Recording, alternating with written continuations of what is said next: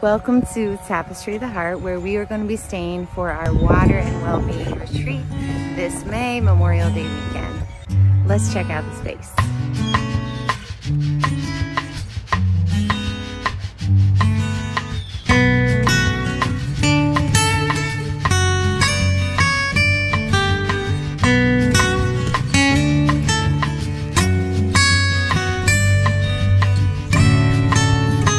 I'm sitting at the fire pit, and behind me is the pool and where we will be training.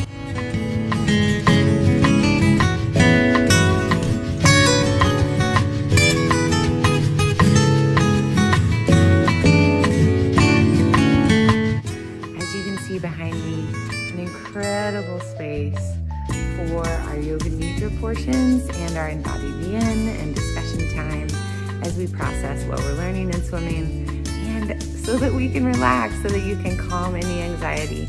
Our amazing guide, Tia Norman, is going to be leading us through Yoga Nidra and embodied yin, as well as breathwork sessions.